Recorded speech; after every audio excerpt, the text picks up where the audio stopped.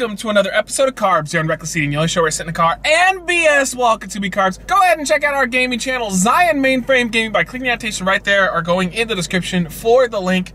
We are at Auntie, right? Auntie. And we're gonna try the pumpkin spice pretzel nuggets. These things smell.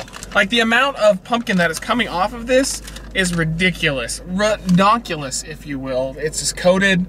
I like their regular pretzels and their cheese stuffed pretzels, which we did a review for that. You can check it out in the description down below. It was the cheese stuffed pretzel. But these are limited time only item, and they are pumpkin spice crazy. They're Jamaican me pumpkin spice crazy. Let's do it.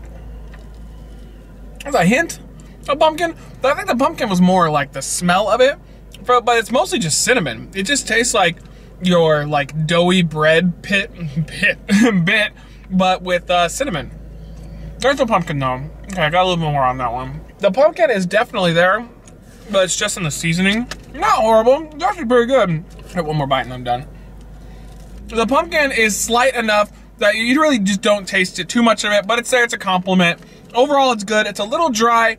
You might want to dip it in some, but I don't like, what could you dip this in? I have no idea. But yeah, either way, I would give Auntie Anne's pumpkin spiced pretzel mabobber redoobers, I just give them a 3. They're middle of the road, they're average. They're something that I could eat if it was presented to me, but I'm probably not gonna buy it ever. I would rather go with their cheese stuffed ones if I was at the mall and I wanted something like that.